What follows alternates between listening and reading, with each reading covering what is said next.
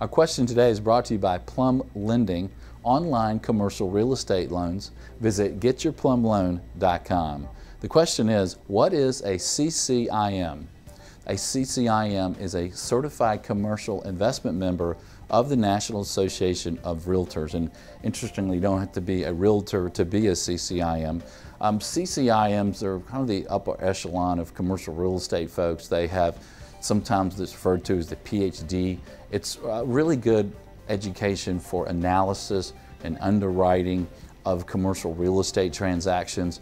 I highly recommend the CCIM training. I've taken it. I'm a CCIM.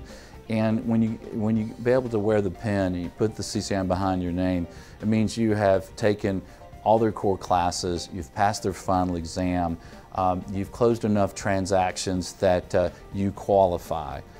So I will put a link below to the CCIM website to give you the full description.